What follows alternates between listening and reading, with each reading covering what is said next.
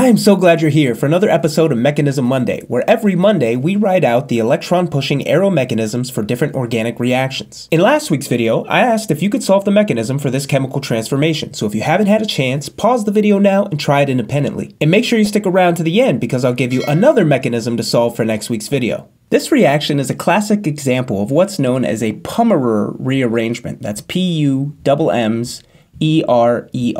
And a Pummerer rearrangement always begins with an alkyl sulfoxide group, and the overall rearrangement generates what's known as an alpha acyloxy thioether. Again, that's an alpha acyloxy thioether, and I bet you can't say that 3 times fast. And importantly, these Pummerer rearrangements always undergo this reaction using acetic anhydride, which I also can write as AC2O. And to begin this reaction, it's important to remember that this is just one of the resonance forms that we can draw for this molecule. Importantly, we can also draw a resonance structure where we actually shift these electrons in this pi bond to the oxygen, and this is thus going to create a positively charged sulfur at this position and a negatively charged oxygen at this position, which will now have 3 lone pairs of electrons, and then the rest of the molecule will remain the same. And visualizing this resonance structure allows us to see that this oxygen can now act as a nucleophile and attack the electrophilic carbon at this position, kicking up these pi electrons. So then the product of this reaction is going to maintain our charge because we have a positively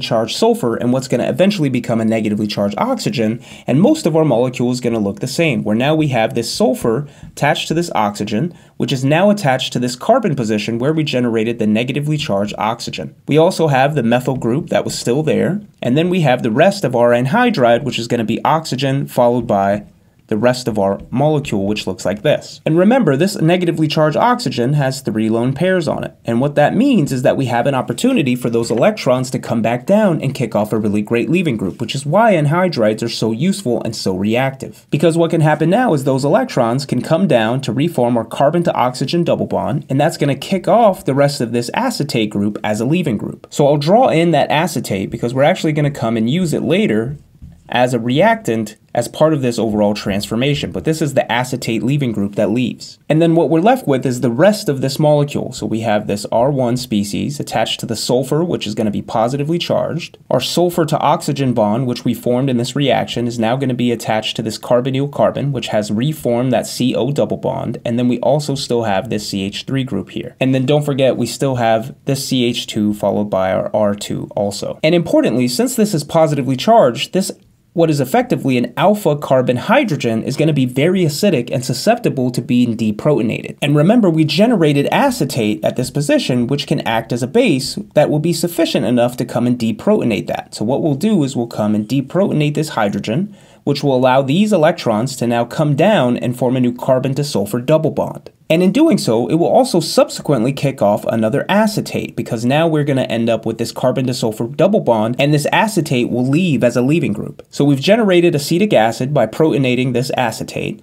We regenerated another acetate at this position where it left as a leaving group, and that's going to be important because we need it for our next step as well. So notice that we keep regenerating this acetate. And we also have still our brand new sulfur to carbon double bond, which is still present in our system. And this sulfur, importantly, because even though we formed this carbon to sulfur double bond, since the acetate left as a leaving group is still going to be positively charged, making it electrophilic, or at least making the neighboring carbon electrophilic. Because now what can happen is, since this neighboring carbon is going to be effectively turbocharged, think of it as like protonating a carbonyl group, where you protonate the oxygen and make the carbon that's attached to it very electrophilic. What will end up happening is this acetate group can come in and attack this carbon, which will kick over the pi electrons, allowing us to make sulfur neutral, and also subsequently serving to form our final product, where OAC just stands for this acetate group, which will be added at this carbon position. So then, bringing it all together, we can begin this reaction by visualizing a resonance structure that allows us to see that oxygen is nucleophilic, which will come and attack acetic anhydride. Subsequently, the pi electrons will come down and kick off acetate as a leaving group. From here, since our sulfur is positively charged, the alpha carbon that's adjacent to it is going to generate a carbon to hydrogen bond that's going to be acidic enough to be deprotonated by acetate,